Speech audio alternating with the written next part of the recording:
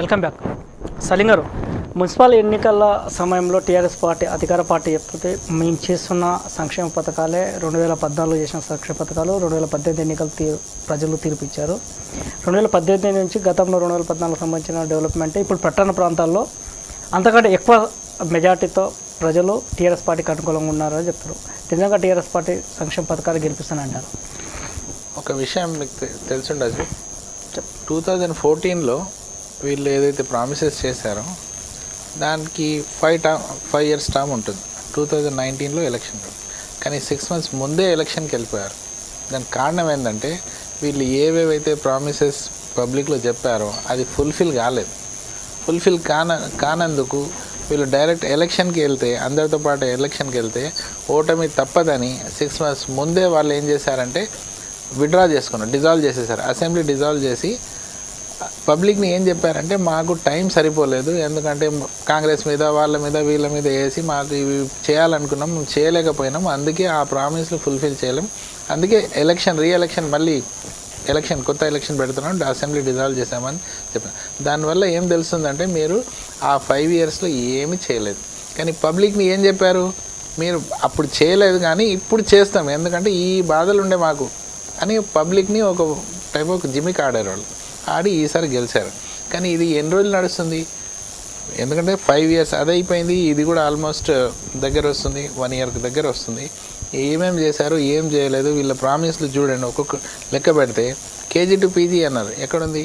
Free అన్నారు, KG to PG లేదు. Double bedroom municipalities అందరికీ డబుల్ బెడ్రూమ్ అన్నారు, అది ఇవ్వలేదు. 12% రిజర్వేషన్ అన్నారు, అది చేయలేకపోయినా. ఎస్సీ ఎస్టీస్కి రిజర్వేషన్ అన్నారు, పెంచుతామన్నారు, అది పెంచలేదు. దళిత్స్కి 3 acres ల్యాండ్ ఇస్తామన్నారు, అది ఇవ్వలేదు. ఈ అన్ని ప్రామిస్లు పబ్లిక్ని తెలుసు. పబ్లిక్ ఇవాళ రేపు ఎడ్యుకేట్ అయిపోయింది. ఊర్లలో కూడా చాలా ఎడ్యుకేటెడ్ పబ్లిక్ ఉన్నారు, అన్నీ వాళ్ళు స్టడీ చేస్తారు. మీరు ఎంతన్నా ఏమన్నా చేయండి. అచ్చా, ఇవన్నీ కాక ఈ ప్రామిసెస్ ఒక సైడే ఉంటే ఇప్పుడు ఒక కొత్త ఇష్యూ ఇండియాలో స్టార్ట్ అయింది, సిఏ అని, అంటే సిటిజన్షిప్ అమెండ్మెంట్ యాక్ట్, అదొకటి, ఎన్పిఆర్, ఎన్ఆర్సి. ఇది దీంట్లో వీళ్ళ క్లారిటీ, ప్రతి రాష్ట్రాలు ఎక్కడెక్కడైతే అపోజిషన్ ఉందో వాళ్ళందరూ డిక్లేర్ చేసేస్తున్నారు, will not support NRC, will not support CA అని డిక్లేర్ చేస్తారు. ఇక్కడ టీఆర్ఎస్ మాత్రం ఒక విషయం చెప్తుంది, సంక్షేమ పథకాల విషయంలో కానీ ప్రతిపక్ష పార్టీలు కేవలం వాళ్ళు ప్రకటనలో హడావుడిలు ప్రెస్ మీట్లో తప్ప వాళ్ళు చెప్పిందంతా అబద్ధం అని చెప్తారు. నిజంగా ఈ పథకాలపై కాంగ్రెస్ పార్టీ కేవలం ప్రకటనలే విమర్శలు చేస్తున్నట్టు కాదు, అది తెలుస్తుంది కదా, పబ్లిక్ని తెలుస్తుంది కదా ఏం చేశారు ఏం చేయలేదు. మీరు అంటారు మరి పథకాలు నచ్చకపోతే ప్రజలు తీర్పు ఇవ్వరు కదండి. అదే చెప్తున్నాను, ఎందుకు ఇచ్చారంటే వాళ్ళు డిజాల్వ్ చేసుకున్నారు, ముందు డిజాల్వ్ చేసుకొని పబ్లిక్ని మళ్ళీ చీట్ చేశారు. 2014లో మరోసారి ఎన్నికలు జరిగిన సందర్భంలో ప్రజలు మాకు ఎందుకు పెద్ద ఎత్తున ఇంత మెజార్టీ ఇవ్వడం జరిగింది, ప్రభుత్వ పథకాలు నచ్చి ఈ ప్రభుత్వం అయితే ప్రజలకు న్యాయం చేస్తారనే సదుద్దేశంతోనే ఈనాడు అంత మెజార్టీ ఇవ్వడం జరిగింది. ఆ రకంగానే ఈరోజు ఈ గవర్నమెంట్ ఏర్పడడానికి కారణం, అంతే తప్ప వాళ్ళ నమ్మకమే లేకపోతే ఈనాడు ఆ రకంగా లేదు కదా. నమ్మకం పుట్టించారు, ఎందుకంటే ఫస్ట్ టైం చేస్తున్నాం కాబట్టి నమ్మకం ఉంది. చేయకుండా 5 ఇయర్స్ టర్మ్ కంప్లీట్ చేస్తే వాళ్ళు చూపెట్టాల్సి వస్తుంది కదా పబ్లిక్ని, ఇవి చేసాం మేము, ఇవి చెప్పాము, ఇవి చేసామని చెప్పారు. అందుకే వాళ్ళు ఏం చేస్తారు, ముందే డిజాల్వ్ చేసుకున్నారు. 200 రూపాయల పెన్షన్ ఈరోజు 2000 రూపాయలు ఇస్తున్నాం. మీరు 75-100 రూపాయలు ఇచ్చేది, మీరు అధికారంలో ఉన్నప్పుడు 200 రూపాయలు ఇచ్చేది, ఈరోజు 2000 రూపాయలు పెన్షన్ చేశాం. మీరు చూస్తూ ఉన్నారు, అందరూ తెలుసు ప్రభుత్వ పథకాలు ఏ విధంగా అంతా లబ్ధిదారు దగ్గరికి వెళ్ళినప్పుడు తెలుస్తుంది. మనం బయట వెళ్ళి మనం సమాచారం తీసుకుంటే తెలుస్తుంది. ఒకటి ఏంటంటే మనం ఏం చేశారు ఏం చేయలేదంటే, ఏదైనా ఒక ఇండస్ట్రీ కానీ ఒక బిజినెస్ కానీ ఒక చిన్న బిజినెస్ స్టార్ట్ చేస్తే మన ఇన్కమ్ ఏందో చూసుకుంటారు వాళ్ళు, ఇన్కమ్ని బట్టి ఎక్స్పెండిచర్ పెట్టుకుంటారు వాళ్ళు. ఇక్కడ ఇన్కమ్ ఏముందో దానికన్నా ఎన్నో రెట్లు ఎక్స్పెండిచర్ పెట్టుకుంటారు, ఎందుకంటే పబ్లిక్ని ఫూల్ చేసి ఓటు తీసుకోవడానికి ఇవన్నీ పథకాలు ఇష్టం వచ్చినట్టు డిక్లేర్ చేస్తా పోయినారు. ఇవాళ ట్రెజరీలో అమౌంట్ లేదు, పైసలు లేవు. కానీ కాంగ్రెస్ పార్టీకి సంబంధించిన నాయకులు కూడా ఎన్నికల సమయంలో అనేక హామీలు ఇచ్చారు, మరి ప్రజలు విశ్వసించలేదు కదండి. ఏవేవైతే కాంగ్రెస్ పార్టీ ఇస్తుందో, కాంగ్రెస్ పార్టీ ఒక స్టాండర్డ్, ఒక స్ట్రాంగ్ పార్టీ, ఏదైతే హామీ ఇస్తుందో అది ఇమ్మీడియట్ అమలు చేస్తుంది. మేము 4% అని చెప్పాం రిజర్వేషన్ మైనారిటీస్కి, 5% అని చెప్పాము. యాక్చువల్గా 5% వచ్చిన 3 months లోపలనే 100 days లోపలనే దానికి అమలు చేసి పెట్టేశాం. మీరు 12% అన్నారు, ఇవాళ 6 years అయిపోయింది, అమలు చేయలేకపోయినారు. రెండవది రీసెంట్లీ అంటే లాస్ట్ ఇయర్ అయిన ఎలక్షన్లలో ఛత్తీస్గఢ్, పంజాబ్, ఇంకే గుజరాత్ కాదు, ఇంకా ఈ 2-3 రాష్ట్రాల్లో ఏదైతే విన్ అయినామో, మధ్యప్రదేశ్ రాగానే ఇమ్మీడియట్ 10-15 days 1 month లోపలనే రుణమాఫీ అమలు చేసేసాం. మేము కాంగ్రెస్ పార్టీ ఏదైనా చెప్పే ముందు 10 సార్లు ఒక కమిటీ ఉంటుంది, స్టాండర్డ్ కమిటీ ఉంటుంది, వాళ్ళు డిసైడ్ చేస్తారు. ఇది మనం చెప్తే మనం చేయగలుగుతామా లేదా, అది ముఖ్యం. చెప్పడం అంటే ఎన్నైనా చెప్పుకోవచ్చు, ఇష్టం వచ్చినట్టు మనం చెప్పుకోవచ్చు. కానీ కాంగ్రెస్ పార్టీ అట్లా కాదు, చెప్పిందంటే చేయగలుగుతుందా లేదా అది ముందు ప్లాన్ చేసుకుంటాం, దాని తర్వాత అనౌన్స్మెంట్ చేస్తుంది. రైతు బంధు ద్వారా ఎకరాకి 5,000 రూపాయలు ఇస్తూ ఉన్నాం, మనం చూస్తూ ఉన్నాం. ప్రతి రైతుకు ఈరోజు ఇస్తాం. రాష్ట్ర వ్యాప్తంగా ప్రతి రైతుకు ఎకరా ఉన్న ప్రతి రైతుకు కూడా ఎకరాకి 5,000 రూపాయలు ఇస్తాం. ఈ విధంగా రైతు కోసం పనిచేసేది ప్రభుత్వం. మాటలు ఏదైతే చెప్తుందో దానికి అనుగుణంగానే పనిచేస్తూ ఉంది. మాటలు చెప్తా ఉంది, చేస్తూ ఉన్నారు కాబట్టి ప్రజలు విశ్వసిస్తున్నారు. మీకు మీ దగ్గర ఆ విశ్వాసం లేదు. మీరు ఇన్స్టాల్మెంట్ ఆగిపోయింది. ప్రధానంగా ఎన్నికలు వచ్చేసరికి కాంగ్రెస్ వాళ్ళు ఒక ఆరోపణ మాత్రం టీఆర్ఎస్ పైన బలంగా చెప్తారు. పోలీసు యంత్రాంగం కానీ అధికారులను తమ గుప్పిట్లో పెట్టుకొని ఎన్నికలకు వెళ్తారన్నది కాంగ్రెస్ బలంగా ఆరోపణ చేస్తుంది. నిజంగా పరిస్థితి ఉందంటారా? వాళ్ళు గతంలో ఎన్నికల్లో చేసిన సందర్భంలో అట్లా చేసి ఉంటారు. వారు అట్లాంటి ఆలోచన దృక్పథంతో మాట్లాడుతున్నారు తప్ప అది కరెక్ట్ కాదు. అట్లాంటి మన ప్రజాస్వామ్య వ్యవస్థలు అట్లాంటి అధికారులను మనం నింద వేయడం తప్ప. పోలీసుల మనోధైర్యాన్ని, ఆత్మవిశ్వాసాన్ని దెబ్బతీసే విధంగా మనం మాట్లాడకూడదు. వాళ్ళ పని వాళ్ళు చేస్తూ ఉన్నారు. మనం వాళ్ళను ప్రోత్సహించాలి తప్ప మనం వాళ్ళని డిస్ట్రిబ్యూట్ చేయొద్దు. వాళ్ళు లా అండ్ ఆర్డర్ చేయడంలో వాళ్ళు సఫలమవుతున్నారు. మనం ఎంకరేజ్ ఉండాలి తప్ప ఇట్లాంటి మాట్లాడి వాళ్ళను చేయొద్దని నా అభిప్రాయం అండి. చెప్పండి సలీం గారు. ఒకవేళ వాళ్ళు అట్లా చేసి ఉన్నారంటే Indira Gandhi ఓడిపోకపోతుండే, Morarji Desai Janata party prime minister కాకపోతుండే. దాని తర్వాత వేరే గవర్నమెంట్ వచ్చింది, లోక్దల్, జనతాదళ్, అది ఇట్లాంటివి రాకపోతుండే. ఒకవేళ మేము అట్లాంటి ప్రాక్టీస్ చేసి ఉంటే మేము ఇన్నిసార్లు వేరే పార్టీ వాళ్ళు ప్రైమ్ మినిస్టర్, వాజ్పేయి గారు కూడా ప్రైమ్ మినిస్టర్ కాకపోతున్నాయి. ఒకవేళ మా మెంటాలిటీ అట్లుంటే, మా ప్రాక్టీస్ అట్లుంటే, మాది ఏంటంటే గాంధీ సిద్ధాంతం మీద నడిచే పార్టీ, ఫేర్ వెళ్తుంది. ఇంకోటి, కాంగ్రెస్ పార్టీ ప్రధానంగా ఇప్పటికీ నేతల మధ్య సమన్వయం లేదు అనేది బలంగా ఒక విమర్శ వస్తుంది. ఏం సార్? నేతల మధ్య సమన్వయం లేదు, ఎన్నికల విషయంలో కావచ్చు, ఎన్నికలలో అనేక తీర్పులు కాంగ్రెస్ పార్టీకి అనుకూలంగా రాకపోయినా ఇంకా నేతల మధ్య సమన్వయం అనేది కొరత ఉంది అనేది ఒక విమర్శ. మధ్యలో అంటే మా పార్టీలో అట్లేం లేదు సార్. మా లీడర్ ఉత్తమ్ కుమార్ రెడ్డి గారు, ఆయనకు అందరూ వాలంటరీగా సపోర్ట్ చేస్తున్నారు, ఫుల్ ఫ్లెజ్గా సపోర్ట్ చేస్తున్నారు. నేషనల్ లెవెల్లో సోనియా గాంధీ గారు ఇప్పుడు చూస్తున్నారు కదా, మేడం గారు వచ్చిన తర్వాత ఎన్నికలు అన్నీ చేంజెస్ అవుతున్నాయి. హర్యానాలో ఎంత పెద్ద దెబ్బ, అంటే షార్ట్ స్పాన్లో హర్యానాలో దెబ్బ పడ్డది, మహారాష్ట్రలో దెబ్బ పడ్డది, ఇప్పుడు రీసెంట్లీ జార్ఖండ్లో దెబ్బ పడ్డది. అట్లాంటివి లేదంటే అసలు ఇట్లాంటి కాకనైపోతుండే, మళ్ళీ ఓడిపోతుండే. ఇప్పుడు 3 స్టేట్లు, అంతకుముందు 3 స్టేట్లు, ఇప్పుడు 3 స్టేట్లలో మంచి మెజార్టీ తీసుకొచ్చినారు. కానీ ఇప్పుడు కాంగ్రెస్ పార్టీకి సంబంధించిన ఇంకొక ప్రచారం కూడా జరుగుతుంది. ఆ కాంగ్రెస్ పార్టీకి సంబంధించిన అభ్యర్థులు పోటీ చేస్తున్నప్పుడు వాళ్ళతో ఒక లిఖితపూర్వకంగా హామీ రాయించడం, గెలిచిన తర్వాత ఏ పార్టీకి వెళ్ళండి అని. నిజంగా ఎందుకు అట్లాంటి నిర్ణయాలు జరుగుతున్నాయంట? అట్లాంటివి ఏం జరగవండి, ఇది డెమోక్రసీ. ఎస్, ఒకసారి విన్ అయినాక ఆ క్యాండిడేట్ మీద ఉంటుంది అభిమానం తోటి ఉన్నదా లేదా, ఆయన స్వార్థం. దానికి ఎవరు ఇట్లా బలవంతంగా రాపించుకోవడం అనేది మాత్రం తప్పు ప్రచారం. అది అపోజిషన్, మళ్ళీ వేరే పార్టీ వాళ్ళది ప్రచారమే. కానీ అట్లాంటి పనులు కాంగ్రెస్ పార్టీ చేయదు ఎప్పుడైనా. అట్లా చేసి ఉంటే ఎప్పుడో అసలు మొన్న చూశారు కదా, మహారాష్ట్రలో ముగ్గురు కలిసి 3 పార్టీలు యునైట్ అవుతున్నారంటే రాత్రికే గవర్నర్ గారు పిలిపించి గవర్నర్ విత్డ్రా చేయడం, ఎర్లీ మార్నింగ్ ఓత్ తీసుకోవడం, ఇట్లాంటివి జరిగినాయి. అది కాంగ్రెస్ పార్టీలో గతంలో ఇప్పుడు ఎమ్మెల్యేలు వెళ్ళడం అట్లాంటి సందర్భాలు జరిగిన పరిణామాలను కాంగ్రెస్ పార్టీకి సంబంధించి కొన్ని ముఖ్య నేతల ప్రాంతాల్లో ఇట్లాంటి అగ్రిమెంట్ చేసుకున్నారన్నది మాత్రం ఒక బలంగా ప్రచారం జరుగుతుంది. నిజం అంటారు? అది తప్పు ప్రచారం. అది అట్లా బైండింగ్ కానీ, ఏ లీడర్ కానీ, ఏ పార్టీ వర్కర్ని కానీ అట్లాంటి బైండింగ్ ఏం లేదు. ఇది ఫ్రీ అండ్ ఫేర్ ఎలక్షన్ కొట్లాడే అలవాటు ఉంది కాంగ్రెస్ పార్టీకి. అందరికీ లిబర్టీ ఉంది, వాళ్ళకి ఫ్రీడమ్ ఉంది. ఒకవేళ వాళ్ళకి నచ్చకుంటే వాళ్ళ ఇష్టం అది. కానీ ఇట్లా బైండింగ్ చేయడం, రాపించుకోవడము పార్టీ మారారు అదైనా ప్రచారం అప్పుడు జరుగుతుంటాయి కదండి. అట్లయితే ఏం అట్లా ప్రీ కండిషన్స్ అట్లా ఏమి ఉండవండి. వెంకటకృష్ణ గారు, మీ అధికార టీఆర్ఎస్ పార్టీలో అనేక ప్రాంతాల్లో ఈ అసంతృప్తి జ్వాలల వల్ల పార్టీకి ఏమైనా నష్టం జరుగుతుందంటారా? ఎలాంటి నష్టం ఉండదండి. వారంతా డ్రాప్ అవుతారు. సంబంధించినటువంటి ఎమ్మెల్యేలు కానీ స్థానికంగా ఉన్నటువంటి అధికారులు నాయకులు వాళ్ళకు తగినటువంటి హామీ ఇస్తారు. భవిష్యత్తు రోజుల్లో అవకాశం కల్పిస్తామని వారికి బుజ్జగింపు చేసి తప్పకుండా ఒకరి క్యాండిడేట్ ఉంటారు. తప్పకుండా ప్రజల విశ్వాసం మనకు ఉంటుంది. వేరే కాంగ్రెస్ కానీ బీజేపీ కానీ ఎవరు గెలిచినా వారు చేసేది ఏం లేకుంటుంది. టీఆర్ఎస్కి అనుకూలంగా టీఆర్ఎస్ వాళ్ళు ఉంటేనే మరి ఏదైనా సాధ్యమవుతుంది అని ప్రజలకు ఆ నమ్మకం ఉంది. టీఆర్ఎస్ ద్వారానే అభివృద్ధి జరుగుతుంది అనేటువంటి ఆలోచన ఉంది. కాబట్టి టీఆర్ఎస్ క్యాండిడేట్కి టీఆర్ఎస్ గెలిచే అవకాశం ఉంటుంది. టీఆర్ఎస్ పార్టీ వాళ్ళకి ఓట్లు వేసి గెలిపించే అవకాశం ఉంటుంది. టీఆర్ఎస్ సంబంధించిన నాయకులు కావచ్చు, మంత్రులు కావచ్చు, టీఆర్ఎస్ పార్టీ చేస్తున్న డెవలప్మెంటే ఈ పట్టణ ప్రాంతాల్లో డెఫినెట్గా టీఆర్ఎస్కి అనుకూలంగా ఉంటుంది. కానీ కాంగ్రెస్ మాత్రం చెప్తుంది పట్టణ ప్రాంతాల్లో అభివృద్ధి జరగలేదు అని మాత్రం కాంగ్రెస్ బలంగా చెప్తుంది. ఎట్లా ఏ హ్యాంగిల్లో పబ్లిక్ సమాధానం చెప్తారు?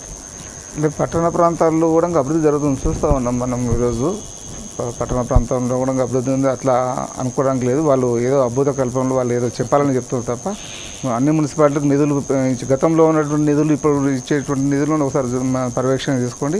నిధులు పెంచుతూ ఉన్నారు. అభివృద్ధి చేయాలనేది ఆలోచన. అదే దృక్పథంతో గ్రామ పంచాయతీలకు కానీ మున్సిపాలిటీలకు కానీ అధికారులు చేంజ్ చేశారు.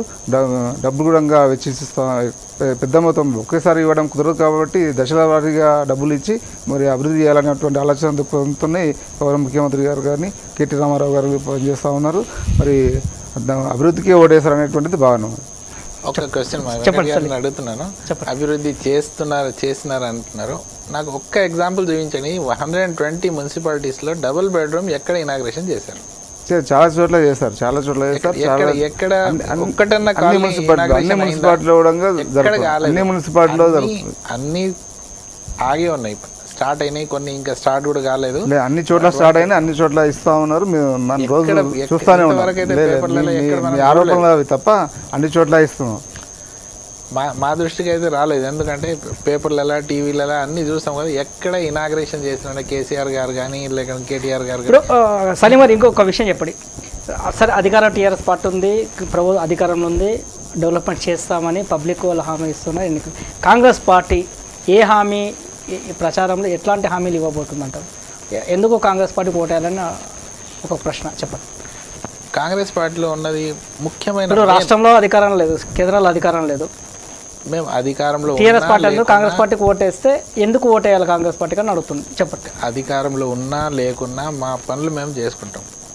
మేము ఇప్పుడు సెంటర్లో మా గవర్నమెంట్ లేదు, కానీ 6 రాష్ట్రాల్లో అయితే మా గవర్నమెంట్ నడుస్తుంది కదా.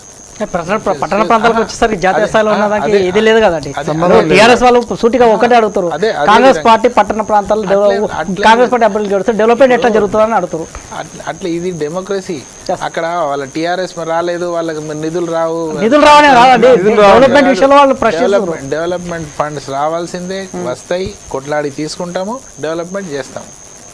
డెవలప్మెంట్ గురించే మనం ఇది. రెండవది ఏంటంటే కాంగ్రెస్లో ఉన్న మెయిన్ డెవలప్మెంట్ కూడా ఎట్లా బీజేపీ లాగా డెవలప్మెంట్ చేయరు వాళ్ళు. డెవలప్మెంట్ అయితే ఏం లేదు, డిస్ట్రక్షన్ చేస్తున్నారు. కాంగ్రెస్ పార్టీలో పీస్ఫుల్ డెవలప్మెంట్ ఉంటుంది, పీస్ కూడా ఉంటుంది, డెవలప్మెంట్ ఉంటుంది.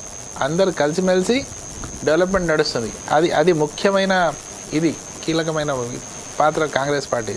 రెండవది డెవలప్మెంట్ అనేది కాంగ్రెస్ పార్టీలో చేసినంత డెవలప్మెంట్ మీరు ఇండిపెండెన్స్ నుంచి ఇప్పటిదాకా చూసుకోండి. కాంగ్రెస్ పార్టీలో జరిగిన డెవలప్మెంట్లే అక్కడ సెంటర్లో కానీ స్టేట్లో కానీ అవే డెవలప్మెంట్స్ ఉన్నాయి. కొత్త ఇన్స్టిట్యూట్స్, కొత్తవి రీసెర్చ్ సెంటర్స్, ఏమి ఇన్స్టిట్యూట్స్ కానీ హాస్పిటల్స్ కానీ ఏది ఒక్కటి చేయలేదు. మన ఇప్పుడు కేసీఆర్ గారిని డైరెక్ట్ అడగాను, కానీ టీఆర్ఎస్లో ఉన్నది ఏదైనా ఒక హాస్పిటల్ ఓపెన్ చేశారా? హైదరాబాద్లో తీసుకోండి, మీరు ఉన్న హాస్పిటల్లకే మెయింటైన్ చేయలేకపోతున్నారు. అట్లాంటివి డెవలప్మెంట్ అనేది ఓన్లీ కాంగ్రెస్లోనే సాధ్యం. అది వేరేది ఏ పార్టీ అయినా ఇక దాంట్లో రకరకాలుగా పనులు నడుస్తుంటాయి.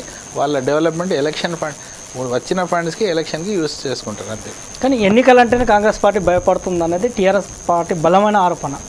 అది తప్పు. ఎందుకు భయపడుతుంది అంటారు కాంగ్రెస్ పార్టీ? నిజంగా వాళ్ళకి భయం అవుతుందేమో కానీ టీఆర్ఎస్ పార్టీకి భయమై అట్లా చెప్పుకుంటున్నారేమో కానీ Yes, sir. కాంగ్రెస్ పార్టీ ఎందుకు భయపడుతుంది? 130 సంవత్సరాల పార్టీ అది. ఎన్ని టీఆర్ఎస్లు చూడలేదు, ఎన్ని బీజేపీలు చూడలేదు, ఎన్ని లీడర్లు చూడలేదు. కేసీఆర్ గారు ఆ మాటలు చెప్పి ఇన్ని రోజులు నడిపించింది తప్ప ప్రజల విశ్వాసం లేదు. ప్రజల విశ్వాసం చూసుకుంటూ వస్తున్నాం. ఇవన్నీ అప్స్ అండ్ డౌన్స్ ప్రతి పొలిటికల్ దీంట్లో ఉంటుంది. అది మాకు అలవాటు ఉంది, మేము తట్టుకునే అలవాటు ఉంది. తర్వాత ఫైట్ చేసి మళ్ళీ వచ్చి ప్రజలకు సేవ చేసే అంత ధైర్యం కూడా ఉంది. సేవ చేసే అవకాశం వెంకటరామకృష్ణ గారు మీరు చెప్పండి. పట్టణ ప్రాంతాల్లో ఇంకా అనేక ప్రాంతాల్లో ఇప్పటికే 90% వరకు పనులు పూర్తయినది ఒకవైపు ప్రభుత్వం చేస్తుంది. నిజంగా పట్టణ ప్రాంతాల్లో అనేక సమస్యలు, చాలా సమస్యలు తాండవిస్తున్నాయి. టీఆర్ఎస్ పార్టీకి ప్రజలు ఓటేసి ఈ సమస్యలు తీరుతాయంటారా? అన్ని సమస్యలు తీర్చే విధంగానే ఈ ప్రభుత్వం పనిచేస్తుంది. పట్టణాలు కానీ గ్రామాల్లో కానీ అన్ని చోట్ల అన్ని రకాల. ఇప్పుడు కాంగ్రెస్ పార్టీ వాళ్ళు చెప్తారు డబుల్ బెడ్రూమ్ విషయాల్లో కావచ్చు, ఇంకా అనేక పథకాల విషయాల్లో కావచ్చు, పట్టణ ప్రాంతాలు ఎక్కడ జరిగాయి. నిజంగా ఈ ఎన్నికల్లో టీఆర్ఎస్ పార్టీ ప్రజలకు ఎట్లాంటి ప్రతి పేదవానికి ఇల్లు ఉండాలనేటువంటిది ఆలోచన దృక్పథం గౌరవ ముఖ్యమంత్రి గారిది. ఆ ఆలోచనతో వచ్చింది ఈ డబుల్ బెడ్రూమ్. గతంలో మీరు ఇచ్చిన సందర్భంలో చిన్న రూమ్లు ఇచ్చేవారు, కాస్త కూర్చోడానికి ఉండడానికి కూడా వీలైనటువంటి సందర్భము. ఈరోజు గౌరవ ముఖ్యమంత్రి గారు ఇస్తున్నటువంటి డబుల్ బెడ్రూమ్ చూస్తూ ఉన్నాం. రాష్ట్రంలో అన్ని మున్సిపాలిటీలలో పెద్ద ఎత్తున ఈ హైదరాబాద్ పట్టణంలో 1,00,000 డబుల్ బెడ్రూమ్లు మరి కట్టడం జరిగింది. అతి తొందరగా ఇస్తారు, అట్లా అంటే ఆలోచన ఏం లేదు. ప్రతి కుటుంబానికి ప్రతి పేదవానికి ఇల్లు ఉండాలనే ఈ ఆలోచనతోనే ఈ డబుల్ బెడ్రూమ్ తీసుకోవడం జరిగింది. తప్పకుండా అందరికీ కూడా డబుల్ బెడ్రూమ్లు ఇస్తారు. ఇప్పుడు వెంకట్ గారు చెప్పినట్టు 1,00,000 కడుతున్నారు. ఆ ఆశ మీద ఇంకో ఎలక్షన్ కూడా కొట్లాడుకుంటారు. అట్లా పబ్లిక్ని ఆశలు పెట్టుకొని ఇట్లా ఎలక్షన్లు కొట్లాడే అవసరం. ఇంకోటి ఏంటంటే మీరు చేస్తారా లేదా అనేది ముఖ్యమైన కీలకమైన విషయం ఏంటంటే మన లీడర్ ఎవరైతే ఉన్నారో చీఫ్ మినిస్టర్ గారు, వాళ్ళకు పబ్లిక్తో కాంటాక్ట్ లేనప్పుడు ఏం ఎక్స్పెక్ట్ చేస్తారు పబ్లిక్? ఒక్కసారైనా పబ్లిక్తో కలిసారా? ఒక్కసారైనా సెక్రటరేట్ వెళ్ళారా?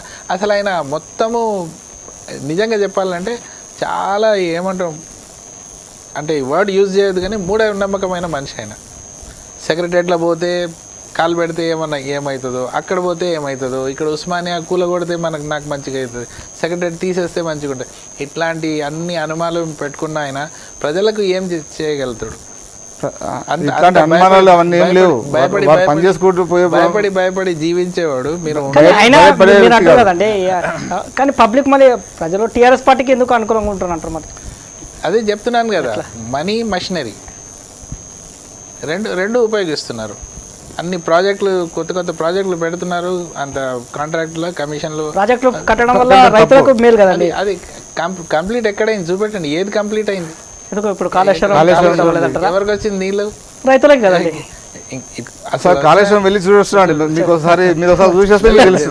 కాళేశ్వరం ఒకసారి వెళ్ళి రండి. మీరు చెప్పుకోవడానికి అంతా ఇది చేశారు కానీ దాంట్లో ఉపయోగం ఎవరికి ఇంకా రాలేదు, ఎవరికి బెనిఫిట్ దొరకలేదు. చూడండి, మీరు కూడా వెళ్ళి చూడండి, డైరెక్ట్ బెనిఫిట్ ఎవరికి పొందట్లేదు. లేదు, రైతుల కోసం కాళేశ్వరం ప్రాజెక్ట్ కట్టింది, ఎవరికి వస్తున్నాయి చెప్పండి? రైతులకు వస్తున్నాయి, రిలీజే కాలేదు. లేదు మీరు చూస్తూనే అంటున్నారు, మీరు చూడండి ఒకసారి, మీరు ఒకసారి వెళ్ళేసి రండి తెలుస్తుంది. అది ఉంది, మైనారిటీ రిజర్వేషన్ ఉంది. అసలు ఇప్పుడు ఈ ఎలక్షన్లో ముఖ్యమైన క్వశ్చన్ ఏంటంటే మైనార్టీ, ఈ ప్రభుత్వం మైనార్టీలకు ఏ ప్రభుత్వం చేయనట్టు కార్యక్రమం షాదీ ముబారక్ ద్వారా మరి 1,00,000 రూపాయలు ఈరోజు ఇచ్చిన షాదీ అవుతుంది, ఇయ్యకున్నా షాదీ అవుతుంది. దోతిలు పంచిన దసరా అవుతుంది, పేదవాళ్ళను అవమానించే విధానం అది కాదు. అదేం అసలు ఆ విషయం పేదవాళ్ళకి తెలుసు, మీరు కాదు, పేదవాళ్ళకి తెలుసు. 1,00,000 రూపాయలు తీసుకోవడం ద్వారా పెళ్లి చేసే బాధ్యత, చాక్లెట్లు పిపర్మెంట్లు ఇచ్చి 1,16,16 రూపాయలు ఈరోజు పేదవాళ్ళకు షాదీ ముబారక్ ద్వారా, కళ్యాణ లక్ష్మి ద్వారా ఇట్లాంటి స్కీములు ప్రపంచంలో ఎక్కడ ఏ రాష్ట్రంలో లేని స్కీములు తెలంగాణ రాష్ట్రంలో ఉన్నాయి. ఎంతమందిని ఎంప్లాయ్మెంట్ ఇచ్చారు, ఎన్ని ఇండస్ట్రీస్ వేశారు, ఎంత ఎంప్లాయ్మెంట్ నడుస్తుంది ఇక్కడ? ఐటీ కాదు, మనం ఐటీ మంత్రి గారు చూస్తూ ఉన్నారు. మొన్న వరంగల్కి ఏమన్నారు మీరు? న్యూయార్క్ చేస్తామన్నారు, హైదరాబాద్కి డల్లాస్ చేస్తామన్నారు. ఎక్కడుంది? 2014లో ఉన్న సిటీయే ఇప్పుడు అట్లనే ఉంది. కాంగ్రెస్ పెట్టిన పథకాలే కంప్లీట్ అవుతున్నాయి, అంతేగాని కొత్తవి ఏం పెట్టలేదు. సలీం గారు, చివరిగా చెప్పండి, మన సమయం కూడా మించిపోతుంది. కాంగ్రెస్ పార్టీ ఈ ఎన్నికల్లో ఎన్ని స్థానాలు గెలవబోతుందని భావిస్తుంటారు? నిజంగా కాంగ్రెస్ పార్టీ పుంజుకుంటుందా ఈ ఎన్నికల్లో? కాంగ్రెస్ పార్టీ కూడా ఈ ఎన్నికలు చాలా కీలకంగా మారబోతున్నాయి. కాంగ్రెస్ పార్టీ ఇప్పుడు ప్రజలందరిది అనే నేషనల్ లెవెల్లో కానీ స్టేట్లో కానీ డిస్ట్రిక్ట్ లెవెల్లో అయినా ప్రజలందరూ ఇప్పుడు కాంగ్రెస్ వైపే చూస్తున్నారు. ఈ ఎలక్షన్ మీరు చెప్పినట్టు ఒక ఎగ్జాంపుల్, దీంట్లో 120లో 100 ఖచ్చితంగా కాంగ్రెస్ పార్టీ విన్ అవుతుంది. 10 ఏదైతే కార్పొరేషన్స్ ఉన్నాయో 10లో దాదాపు 8 వరకు మేము గెలుస్తున్నాం 100%. ఎందుకంటే మేము చేసే పనులు ఇప్పుడు ప్రజలకు అర్థమవుతుంది ఎట్లా కాంగ్రెస్ పార్టీ అంటే ఏంది, ఎంత పీస్ఫుల్గా ఉంటుంది, ఎంత డెవలప్మెంట్ అవుతూ ఉంటుంది, అందరు ప్రజలు హ్యాపీగా ఉంటారు, ఎక్కడ కొట్లాట్లు అవి ఇవి ఏం జరగవు, టెన్షన్ లేదు. చూడండి అన్ని మున్సిపాలిటీలో టీఆర్ఎస్ పార్టీ గెలుస్తుంది కంపల్సరీ. ప్రజలు వెంకటకృష్ణ మీరు చెప్పండి. కాంగ్రెస్ పార్టీ చెప్తుంది 120 స్థానం మున్సిపల్కి సంబంధించి 100 స్థానం ఇప్పటికీ వాళ్ళు గెలుస్తామని ఒక డిమాండ్ ఉంటుంది. నిజంగా కాంగ్రెస్ పార్టీకి అట్లాంటి అవకాశాలు ఉన్నాయంటారా? అట్లాంటి అవకాశం లేదు. ప్రజలు విజ్ఞతతో ఓటేస్తారు. గెలుపు ఎవరైతే కష్టపడి పనిచేస్తారో అభివృద్ధి చేస్తారో అభివృద్ధిని కోరుకునే వ్యక్తులుగా కంపల్సరీ అందరూ కూడా టీఆర్ఎస్ పార్టీకి అవకాశం ఉంటుంది. టీఆర్ఎస్ పార్టీ గెలిచే అవకాశం ఉన్నాయి. ప్రజలు అభివృద్ధిని దూరం చేసుకోవడానికి ఇష్టపడతలేరు, అభివృద్ధి కావాలని కోరుకుంటున్నారు. వీళ్ళకైతేనే ఏదైనా అభివృద్ధి జరుగుతున్నటువంటి ఆలోచన ఉంది. కాంగ్రెస్ కానీ బీజేపీ కానీ ఓటేస్తే వాళ్ళు ఏం చేస్తారనేటువంటి ఆలోచన చేస్తున్నారు. విజ్ఞతతో ఉన్నారు ప్రజలు కాబట్టి కంపల్సరీ టీఆర్ఎస్ పార్టీ. ఎన్నికలు మాత్రం టీఆర్ఎస్ పార్టీకి ఒక రెఫరెండం అనుకోవచ్చా? రెఫరెండం కావాల్సిన పరిస్థితి లేదు. రెఫరెండం ఏదైనా ఉంటే వాళ్ళేమో అనుకోవాలి తప్ప మాకు రెఫరెండం కాదు. మీకు కొత్త కాదు ఈ ఎలక్షన్స్ అనేటువంటిది. మేము పాతవి చాలా ఎదుర్కొంటున్నాం, చాలా చూస్తున్నాం. మీరు చూస్తున్నాం ఎన్నో సందర్భాలు రాజీనామా చేసిన సందర్భాలు ఉన్నాయి. ఆ చరిత్ర కూడా మాకుంది. అన్ని మున్సిపాలిటీలలో మేము పెద్ద ఎత్తున గెలవబోతున్నాం. అన్ని మున్సిపాలిటీ మేము కైవసం చేసుకోబోతున్నాం. థ్యాంక్ యూ అండి ఈ చర్చలో పాల్గొన్నందుకు సలీం గారికి, వెంకటకృష్ణ గారికి. ఇదండి ఇవాళ చర్చ. రేపటి చర్చలో మళ్ళీ కలుద్దాం. అంతవరకు సెలవు. నమస్కారం.